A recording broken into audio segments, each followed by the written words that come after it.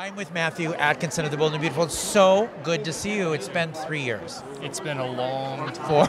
It's way too long. But those beautiful blues are just as blue as they've ever been. Okay. Good to know. Do you, it's been so great to see how Bold and Beautiful has been really exciting recently.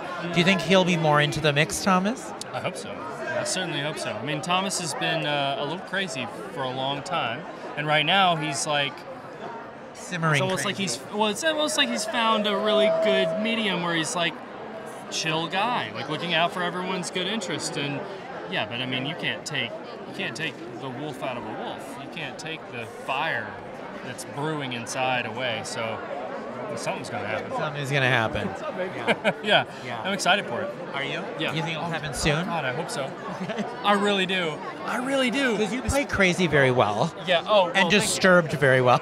Well, you got to be a little nuts to do it. You do. Well, we all have a little bit of that in us, don't we? We do. We all have the ability to do terrible evil and amazing things. And you get to act it out on daytime television. Yeah, and not in real life. And not in real life. And your Instagram posts are really interesting. You go to some cool places. I love to travel. You I do, always right? have. Yeah, I'm an Eagle Scout, so like my entire life has been camping and traveling, and I just can't get away from just seeking everything that God has given us on this planet. It's such a beautiful place, and I love it. Yeah. It's great to see you. Too. Okay. Awesome. I'll see you again soon.